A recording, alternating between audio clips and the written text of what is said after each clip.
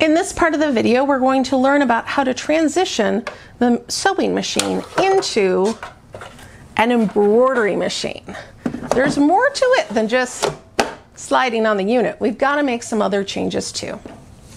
In the manual, on page 27 is a quick start guide, which is a great thing to look at even if you've done this before, to make sure you get all the steps correct. First, we have to turn the sewing machine off. Next, we're going to take off the foot. We press on the back here and it releases the foot. Put that in my accessory box. And we're going to take off the ankle. You will need one of the screwdrivers. I prefer the larger one in order to do this. There we go. And now we have the ankle off. While I'm at it, I'm going to take out my thread, because embroidery uses a different type of thread. And I'm also going to take out my thread at the top. Next, we're going to take the needle out. This is the needle bar and the needle screw. If we look at the end of the screw, we can see that there is a spot for a screwdriver. So if this is in too tightly, we can use the screwdriver, but you must hold on to the needle while you release it. I happen to be able to release it, but remember, you have that L screwdriver for a reason. So now we're going to take this out. Using the embroidery machine requires special embroidery needles. Although some people like just using an 11 sharp, I prefer ones that are designed for embroidery. Either way, you should always start with a fresh needle when you're switching your machine over into embroidery mode. At this point, the instructions tell me to put a new needle back in. I personally prefer to wait until I have more things done so the needle's not in my way. Now we have to change out the plate. Currently in the machine is the regular stitch plate. It has a wide opening, and we're going to change it out to the straight stitch plate, which has a small opening for the needle to pass through. It also has a red dot to help you know which one it is. Over time, though, the red dot can wear off. Use one of the screwdrivers to loosen these screws, and then you will be able to just run your finger around them to loosen them the rest of the way, most of the time. Once they get going, they come out pretty easy. You will need these screws to put the other one in, so please don't lose them. They should only be out for a moment, so hopefully you can't lose them in that time. Now we're going to lift this one off. I'm just going to put the cover back on because it actually goes with it, so I don't want to misplace that. And now the new one goes on. This is also a great time to check to see if you have a bunch of lint down here and need to do a good cleaning. Mine looks pretty good, so we'll leave it alone. There we go, the straight stitch plate is on, and now we just need to put those screws back on. You can certainly get them most of the way tight by hand, but I do suggest that you use that screwdriver to do the last little tiny turn, because sewing machines have a lot of vibration and it can actually slowly loosen these screws. So you want to make sure that they're not too loose when you start. So we have the straight stitch plate on. Now we need to put the embroidery foot on. This part is going to go down. This will sit on top of the needle bar, and this U here is going to go around that screw. You'll notice that the foot doesn't actually have enough room to go on. So we're going to take the screw completely out before putting this new foot on. So we're going to slide this right on here. And everything will be lined up, and then we just put the screw right back in. You'll definitely want to make sure that you use the screwdriver, either the long one or the L one, to tighten this. As the embroidery foot gets lots of vibrations, you want to make sure that it is perfectly in place and very tight. So I'm going to put my foot down and just make sure everything seems to be working right. Then I'm going to run my needle up and down. There we go. Now we need to replace the needle in our machine. We could have done it right after taking out the old one, but I decided to wait to do a couple other steps first so the needle wasn't in my way. A very popular type of needle are these organ anti-glue needles. They are specifically for embroidery and especially great if you like using temporary spray adhesive or sticky stabilizer. Some people like to just use a size 11 sharp needle, but I prefer using one labeled for embroidery because the shape of the needle point is slightly different. Sewing machine needles have a rounded front and a flat back, which is almost impossible to see on camera, but you can definitely feel it in your hand. One side is flat, and that flat part is going to face the back of the machine. So you're going to line the needle up and then push upwards, and you want to keep lightly pushing until it has gone up as far as it will, and then we are going to tighten down the needle. I definitely recommend that you use your L screwdriver to get the needle nice and tight. As always, I like to test it and make sure it's going perfectly through the hole. The next step is to add the embroidery unit. So I'm going to take the accessory part off by just pulling sideways. And then I'm going to take the embroidery unit, again, not touching that center part, and then I'm going to push it into place until I hear a click. The release to take it off is over here on the end underneath. You push up and you pull. You will have to hold the machine from coming with you. So that's how you release it, and then you let that release off and push into the machine to sync it up.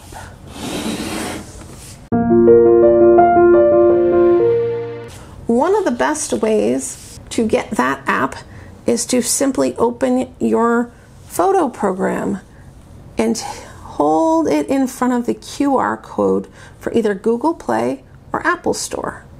I am using Android today, so we're going to go to Google Play Store, and then we just click Go to Store, and we have the app right here ready for us. The icon for this app is brown and white. There are several other EverSewn machines, including the X, that will have different color icons, so make sure it's brown. Then I'm going to press Install. It will take a few minutes to install, but eventually it will say Open, and then you can open the Sparrow X2 app. Welcome! The app will walk you through how to connect your machine to this app, but I'm also going to do the same thing. Read or swipe through these pages as quickly as you wish. They just give you a basic overview of the app. On the last page here, you can press the check mark, and then it will finish loading the program. The app is almost ready for us to use. There we go. Now you need to allow the EverSewn to access your photos and media. I mean, you could press deny, but you likely are going to want to be able to get to some files on your phone. So press allow to access the device's location. I always pick only while using the app. So here we are in the app, and now it's time to take a look through. We have patterns here. You have your designs. Those are any that you've added. And you see, I've already added some designs before. All designs will take you to all of them, and you just scroll down along the side here to see the different ones. I know I'm going really fast. Don't worry. You can take all the time you want to look through these. You have them divided into categories as well. Floral, animals, and on the side here, you can pull it down to see other categories like frames, motifs, hobby, holidays, home, scenery, patches, and bonus. We're going to go back using the top arrow, and then you can look for the other options here. You can have text, which is adding text onto your project. You can input files by looking through your phone or even on your Google Drive. You can look and find files that you have placed there. More designs tells you all the different formats that you can use in this app, which is great because you don't have to just get one type of file. You can use lots of different ones. More Files also takes you to the Embroidery online website where you can download lots of different patterns to use. Over on the side, there's this little green tag, and if you pull it out, you can add a connection, you can put your machine in your router network, you can learn about the machine function setting, or you can read some instructions. We are going to connect to the machine shortly. I just wanted to show you these embroidery functions. They're super helpful. In the thread cutting settings, you can choose whether your thread are cut automatically and how long they're cut, and whether they should trim when you do thread colors or when the embroidery is finished. Auto lock means whether it locks off at the beginning and the end. These are all personal options. You can decide what you like best.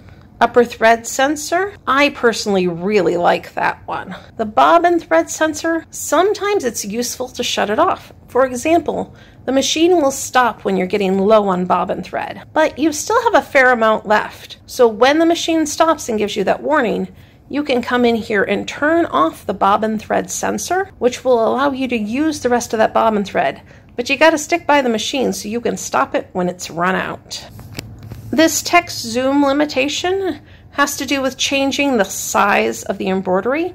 Embroidery files are meant to be a certain size, and you can only change them a little bit before things go wrong. And down here, you can see your app version, any firmware that has been updated on your machine, and you can reset all of these to factory settings so that you don't have to wonder what it originally was, or you're not sure if you picked the right thing. Just reset them and they will all be just like they were at the beginning.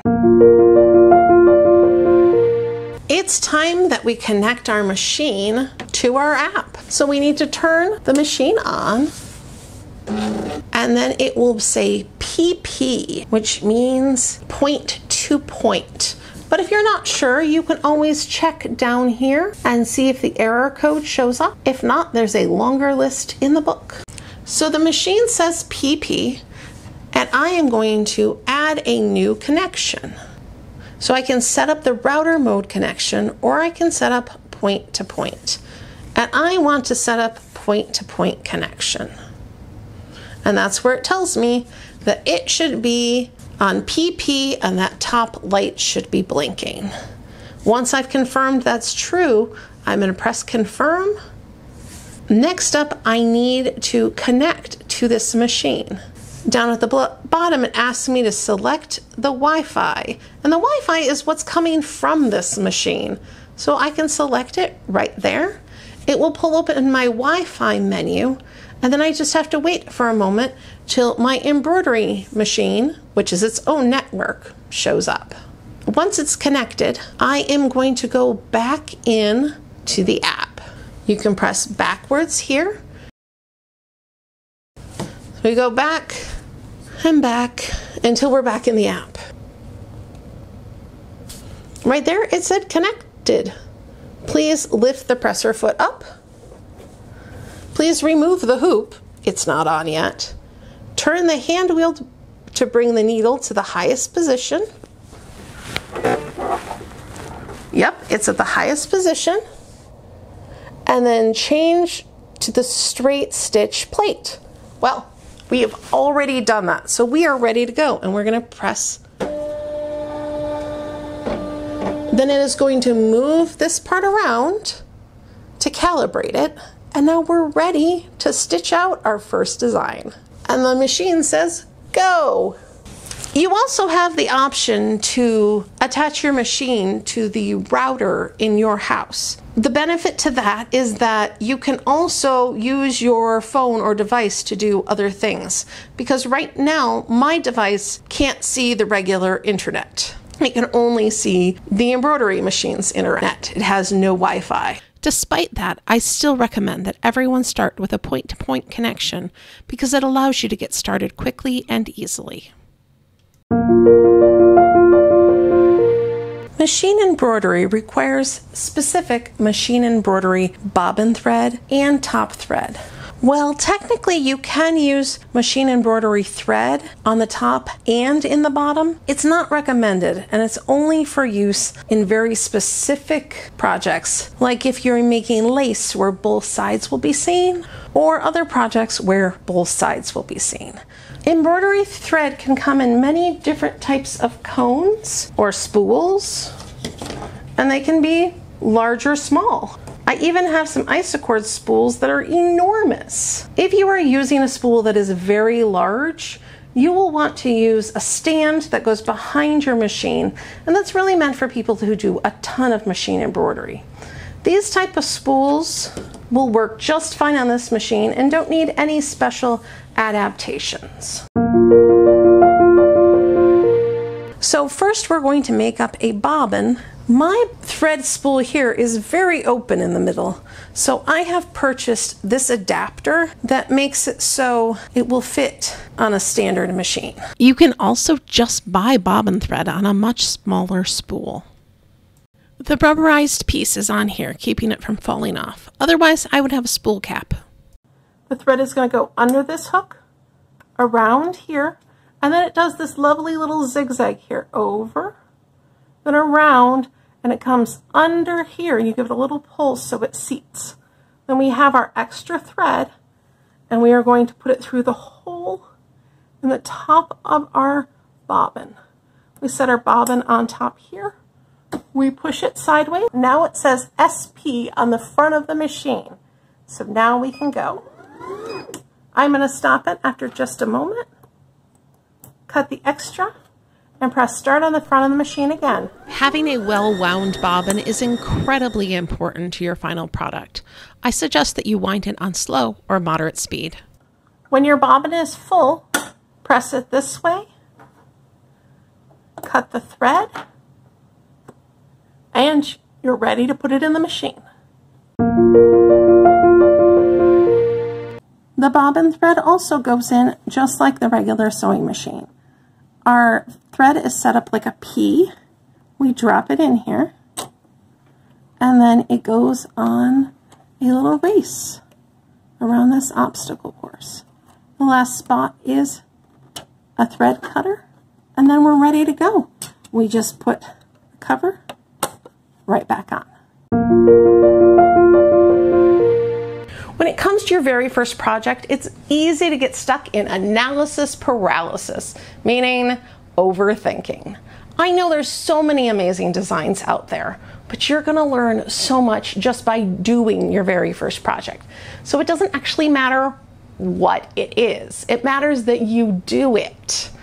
So look through for a few minutes, see if there's something that really speaks to your heart, but then just pick something. You're going to learn so much this first time that the next project will go so much quicker. You don't want to waste that time just trying to decide what to make. All you got to do is make something. Pick a design and go. In order to pick a design that will help you have a successful first round, we are going to go into patterns. And then you can pick literally any of them that you want, but I'm going to go down into patches. Patches has some really simple designs, and that makes it easy for a first run. Let's pick this lightning bolt to start with. From the left to the right, we have the stitch count, then we have the size, then we have the number of threads, colors, and the number of times you have to change them. I have decided we are going to do this birds and hearts. And that's because there's one thread change, so I get to walk you through that. It is a small design, so it's going to fit in our smallest hoop. And it's adorable. It actually reminds me of these little hair clips I had as a kid, so that's why I'm doing it. So let's look at the materials we have laid out for this. I have our small hoop. I have quilter's cotton laid out here, and I have a mesh no see-through stabilizer. Because this is kind of a light shade of fabric and it's not terribly thick, I don't want to see the stabilizer outline through it, so I have used this mesh no-see stabilizer. Every project you do is going to need stabilizer, but it depends on what the project is, about what kind of stabilizer you want. This happens to be a cutaway, and I don't know what I'll do with this later, so I'm just being safe and using a cutaway to begin with. I already have my thread colors. We're going to do exactly the colors that the app have, but you absolutely can change them. Now I'm going to put these on the small hoop. Oh no, it exceeds the embroidery area. That's okay. Only in case that I know that I can rotate this and it will fit. I'm also going to click on it and then go to my arrow that says move, and then click these arrows that all point together. And that means to center it. This is also the perfect opportunity to start looking at those colors if you want to change them around. At the bottom of the screen, just beyond patterns, there's an arrow. If you click it to go sideways, it has things like text, color, sequence, and basting. Text is where you would add words to your design. Press the little X here to get out of that menu. Color is where you would play with the color of your design. This black here at the top, that is just your basting box color. You can click on each color at the top and it will take you to the exact color that the designer of this pattern had in mind. But you can really make these any colors that you want. You can scroll through, look at a lot of different color options, and get a chance to debut them on screen so you can see if maybe a different color is the right one for you. On the brand list here, you can scroll through and find different colors on different brand lists. And if you use the button here that goes different colors to those gray colors, that will change everything to that color. Isn't that fun? You can get a design all one color. And if you just want to change the colors that were originally there, I'm going to press the back button and back again to go back to our original here. If you just want to change the brand, so when I click here, it's a Kingstar brand. If I wanted to change this to ARC Poly or Isocore, I just select the brand I want and the A to B button. It will change the numbers and names on the colors to coordinate with another brand of thread. It does really help to be able to visualize different colors here, and if you happen to have a color with a specific number on it, you might as well just pull it up in the app so you can see how all those colors work together. I'm going to click back on the top left here. And lastly, we have basting. I think basting is wonderful. It helps hold everything together, so I like to select basting. Now it's time for us to hoop our materials. Always use the smallest hoop that you can for your project. It will save you on stabilizer in the long run, and also it makes it a lot easier to get a really good drum-like texture to your fabric so everything stitches out well.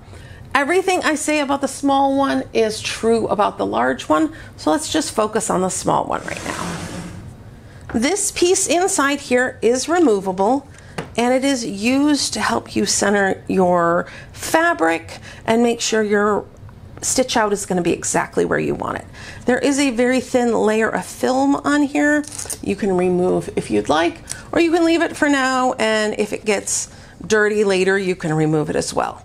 This goes in one way. Even though you can put it in other ways, you only want to put it the way where this picture looks like the thing you're looking at. So the arm is over here and this is over here. This is the way it would be in properly, and you want to make sure you do this if you are using this. We don't need it for this project, so just toss that to the side. When you get your hoop, it's all going to be pretty tight so everything holds together, but you will have to open it in order to get some fabric inside. To loosen it, you just screw with your fingers right here, and the center part will fall out. So when you are hooping your fabric and stabilizer go here, and this goes on top. Right here we have a triangle and another triangle here, and this means you know that the hoop is going the correct way. even though you can technically fit it in this way, it doesn't fit as smoothly. So you want to make sure you are following those arrows when you put it in. This white piece here is the quick release. It makes it so you can quickly add some extra space in the hoop to get your project in and out. It also means if you're hooping the exact same stuff over and over again, you never have to adjust your screw. You can just adjust this part. And this is our microchip computer connector. If you are ever using spray adhesives, you do need to cover this to make sure it doesn't get anything on it, because if this is not clean, it cannot connect to the computer. To put your material in, you need to make sure that you have enough to go around and completely cover and go out on all sides. This time I am using this no-show mesh stabilizer because my fabric that I've chosen is pretty lightweight and kind of a pale color, so I don't want the rough edges of a more solid white or another color showing through, so I've gone with this mesh no-see. Put that on top, this on top here, and then knowing that I already have my triangle lined up properly, you can always move things and check. Lay everything on top. Slide this in and push from away to the side that has the screw. Now I'm struggling here a little bit. That probably means my screw is a bit too tight still. I'm struggling more than a little bit. So we're going to open our screw just a touch and try again. Lay everything on top, start away and push towards. Oh, this one's going to go in. See, smooth. There we go. So let me give you a quick example. See, this is hard to come out. This is exactly the way I want it. Let me use my quick release here, like I would be done at the embroidery machine, and then I can take it out. So I'm going to close my quick release, and I'm going to make this like really big so you guys can see what's too easy.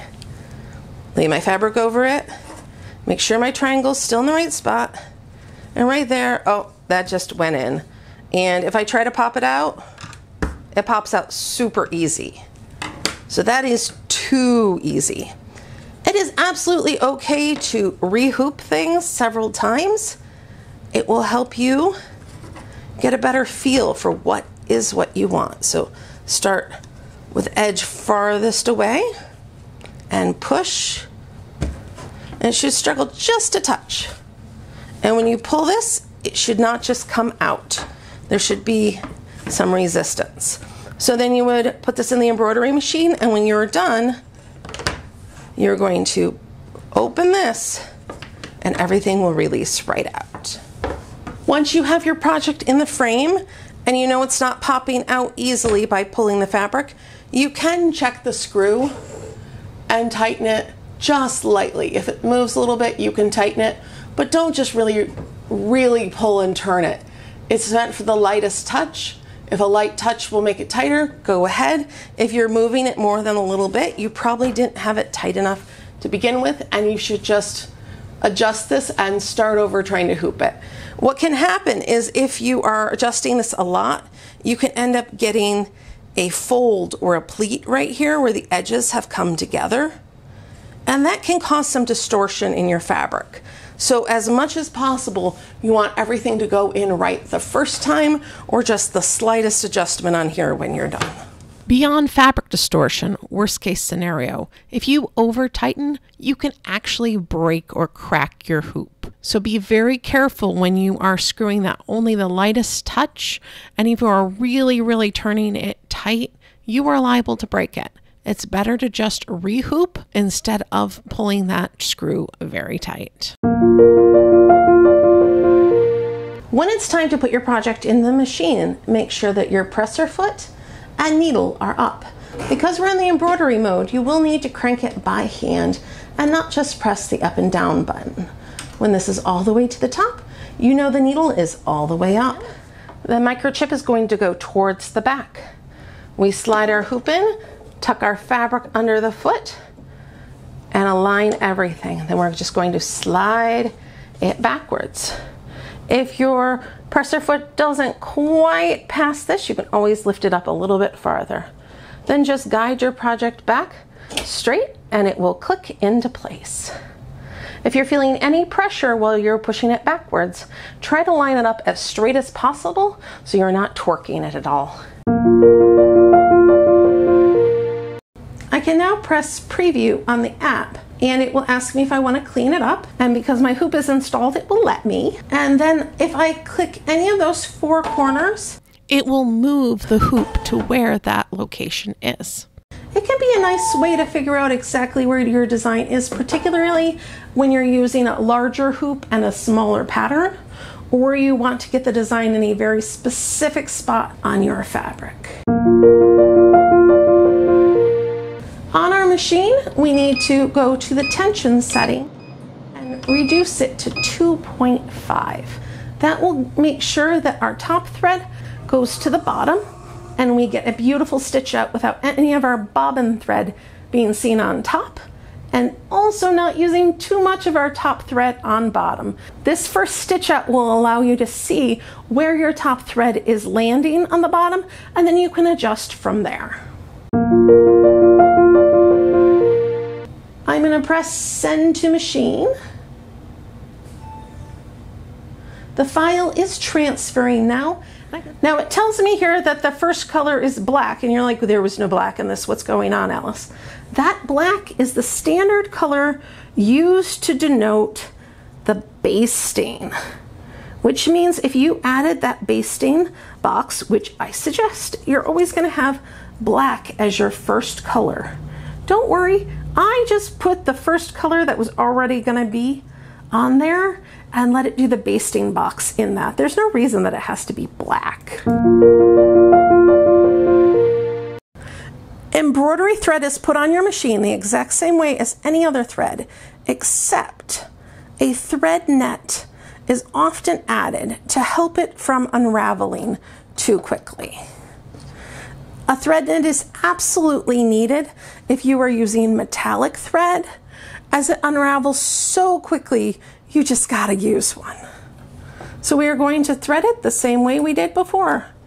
Around the back, down, under, around, down, and now we are down to where the needle is.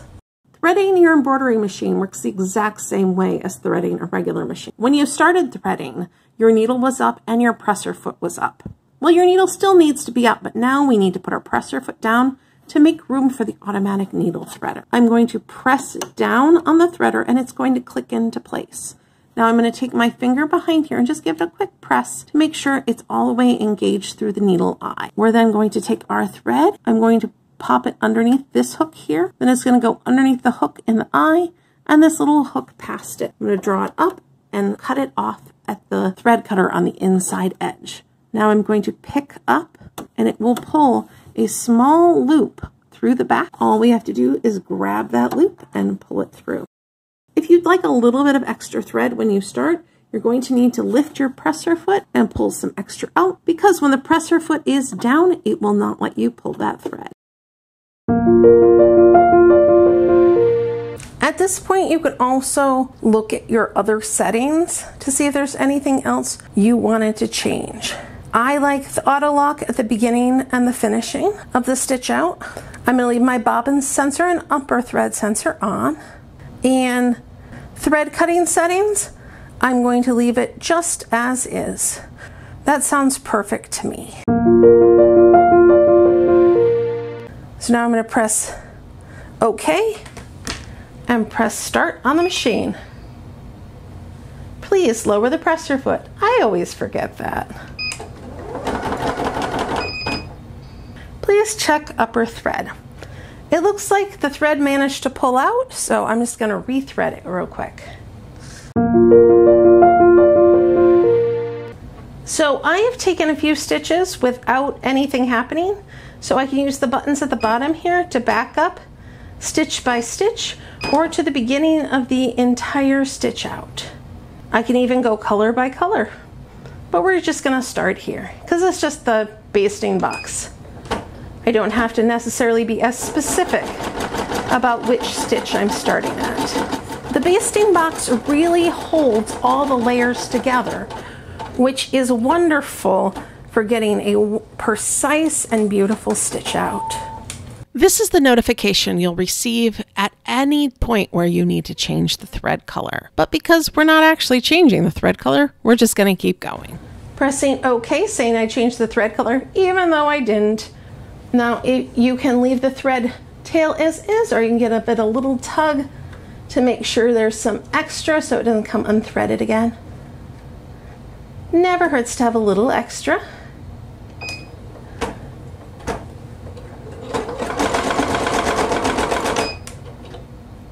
You stop it after a few stitches, and if it has a thread tail, this is the time to cut it.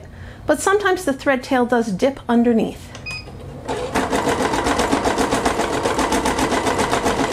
You can watch the progress on the app as you go.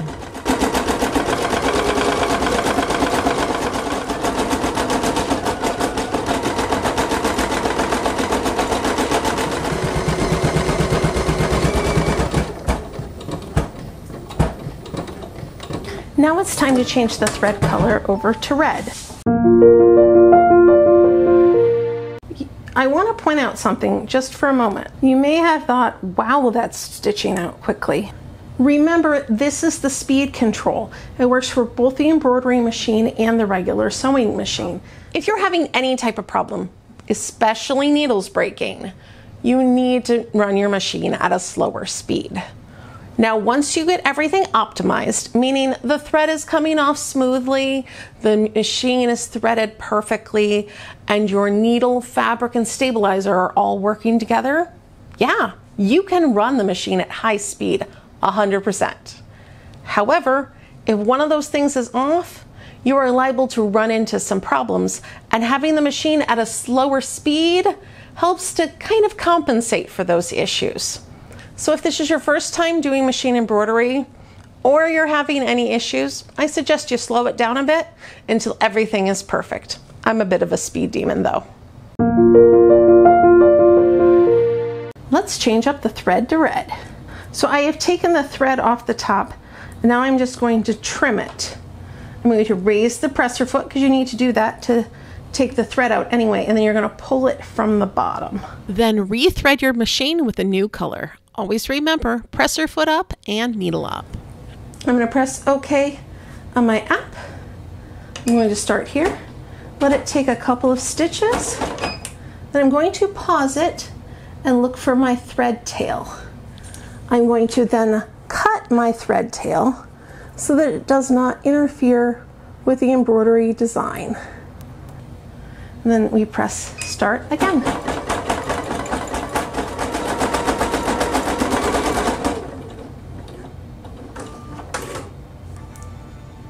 And there we go, our first stitch out is complete.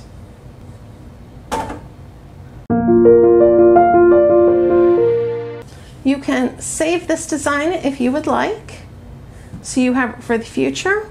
It's not necessarily important with this because it is a basic design that already was on the app, but if you make customizations, save away. So our project is done, and now we need to get it off of the machine. We're going to, of course, lift our presser foot, and then we are going to release the hoop by pressing here and then pulling it straight off. If your hoop is getting caught here, you can always push your presser foot farther up, but it's rarely needed. Remember, just pull it straight. If you're feeling any tension, work on straightening it out. To quickly release your project from the hoop, you can pull this up and it will loosen the hoop a significant amount, which makes it very easy to take it out quickly. You have your design here. There's just a few little things that we need to do to make it absolutely finished. One is we want to cut these jump threads. You just cut them close to the project.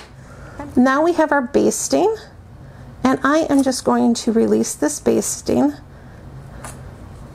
It's very simple because embroidery thread is super slippery, which makes taking these basting stitches out even easier. Here, and this is our final design. I can flip it over to the back and I can cut any other excess threads that I want. But it's really unnecessary to do a lot of cleanup. At this point, it's personal preference. Lastly, we are going to cut away the remainder of our stabilizer. We don't need this anymore, and there's no reason for it to stay on here. So you're going to cut around your design with roughly 1/4 of an inch left around it. Certainly, again, you could use bigger scissors. That would make a lot of sense here, but I'm just going to use these cute little ones because I have them out and I like using them. Be very careful not to cut your main fabric while you're doing this. There you go. If this design was, for example, on the inside of a shirt, you might want to put an iron-on product over it to keep it nice and soft against the skin. Now we're going to take a moment to evaluate the tension and see if you need to make any changes for your next project. I see a lot of white and a little bit of the colors from the top. That is perfect. If I saw a lot of the colors from the top and only a little bit of white, I would know I need to increase my tension. Increasing my tension would make the top thread pull harder, which would make less of it show on the bottom. And if some of this white had actually come through on the top, I would know that my tension in fact needed to be lower so that the top thread did not pull as much. Look at what we made. Isn't it cute? Do you have any idea what I'm going to do with it? No, and that's okay. Getting through your first project is hard, and think of how much you have learned already. So your next project is going to be that much easier. You have gone a long way today, and I am super proud of you. So, do you know what you want to make next? I know what I do. That lightning bolt is calling out to me. Or maybe some patches, like actually make them into patches. Check out the other EverSewn videos to learn more about what the X2 can do and for short troubleshooting videos. I'm Alice the Fabric Ninja here with EverSewn. Thank you for joining me.